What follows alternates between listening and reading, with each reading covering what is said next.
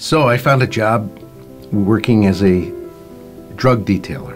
I would explain pharmaceuticals to the physicians. And I went into a doctor's office and the doctor asked me, "Is this what you want to do for the rest of your life?" And I really thought about that and said, no, this is not what I want to do for the rest of my life. I want to change the world. I really want to be a person that would bring justice to this world. So I decided I was going to go to school and become a lawyer.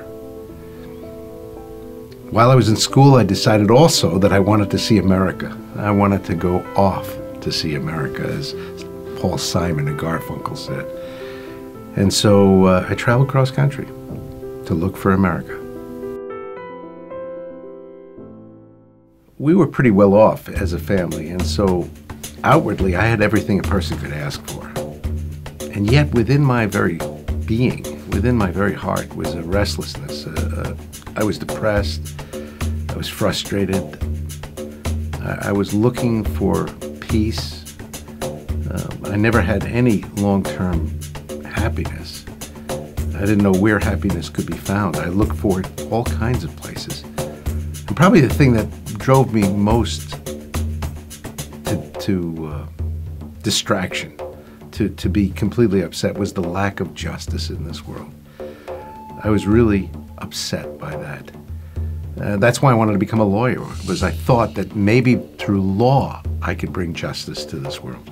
So I'm traveling cross country to see America. I come to this small town in Wisconsin. Actually, it wasn't that small. La Crosse, Wisconsin, right on the Mississippi River. I decided I was going to spend the night there, hang out, and make a mighty crossing of the Mississippi River.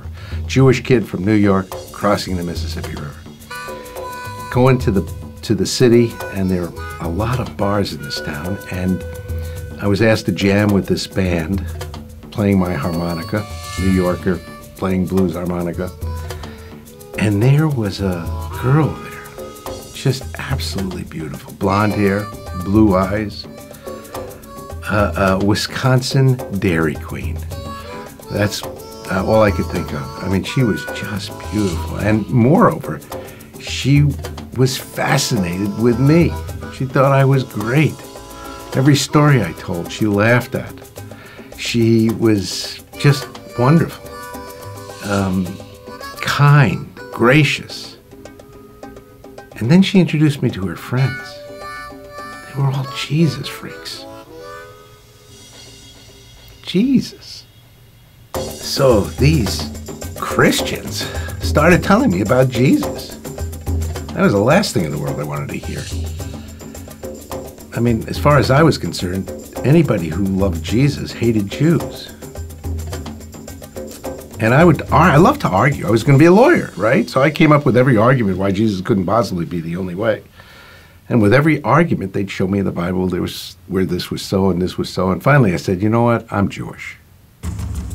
I figured that would end the discussion. He said, you're Jewish? Hallelujah. Our Messiah's Jewish. Our Bible's Jewish. If it weren't for the Jewish people, we wouldn't have a Bible or a Messiah.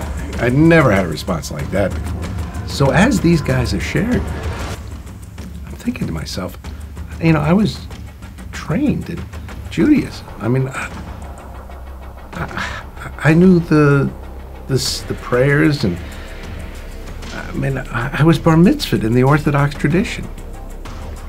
And yet here were Gentiles who knew more about the God of Abraham, Isaac, and Jacob, more about my God than I did. And I thought to myself, what are these Gentiles doing with my God?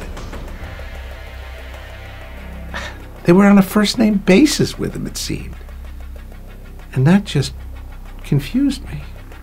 So they said to me, you ask God, the God of Israel, if Jesus isn't the Messiah. I just wanted to get out of the conversation. I had enough of these guys. So I said, okay. And I muttered something under my breath as I was walking out the door. And I figured that would be that.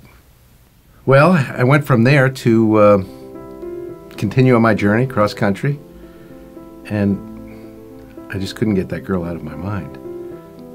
A couple of weeks later, I was in California. I figured, boy, I would find more girls. But there was never anyone like her. I had to go back. So I get to Wisconsin, and I reconnect with Joanne and her friends. And they start sharing with me about the New Testament. And actually, I began reading in the book of Matthew. And as I read Matthew, I was just blown away. It begins with, this is the genealogy of Jesus, the Messiah, the son of Abraham, the son of David. The more I read Matthew, the more Jewish it appeared. I mean, I always thought that the New Testament was like,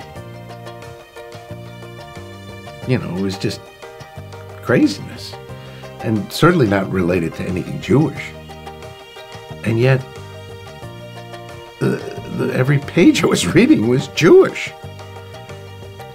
For the first time, I came to realize that Jesus was not Catholic. I had always thought he was Catholic. And as I read this, I was just amazed. So as I read in Matthew, I saw in Jesus, first of all, that he was Jewish, and he was dealing with injustice.